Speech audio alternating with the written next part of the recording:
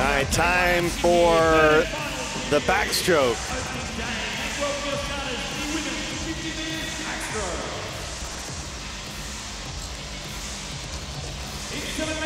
And a big opportunity for DC. They're the only team that's got 2 stars right next to them. Yeah, Ali DeLoof and Melanie Henique both have won this event before. Ali DeLoof has actually won it twice this season alone.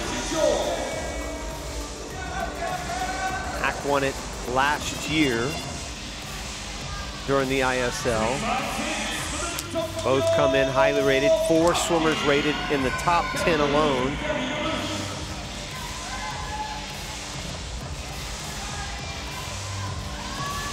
You have all 3 DeLoof sisters. That is a rarity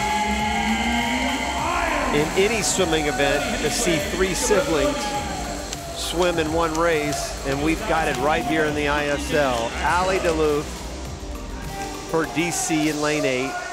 Her sisters Gabby and Catie will be in lanes 5 and 6. There are some other swimmers in here though. Tchorz, who has also won this event. DC, all the right things happening early on. Getting those big wins, getting the relay wins. DC with 4 wins already. We'll see if Ali DeLoof or Mac can get it done here. Another interesting note is to see how Loining comes back from that disappointing 200 backstroke where she finished 8th. She finished 2nd this past weekend. Henique looks pretty good. Her teammate down in lane number 3.